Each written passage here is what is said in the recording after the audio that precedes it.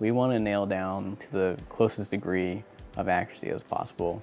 And it could be for, drizzle for the day, or if we're expecting like a foot of snow.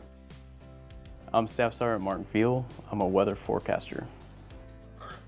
We contribute to the mission by enabling pilots to take off and land safely. So they need to know the environment they're going to be fighting in or flying in, training in, so they can safely and effectively do their part of the mission.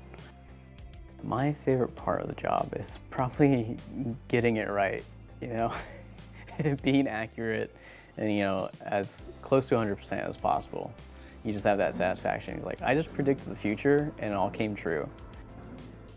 With that, the pilots are typically grateful, and or leadership is grateful, oh, thank you, you're spot on with that.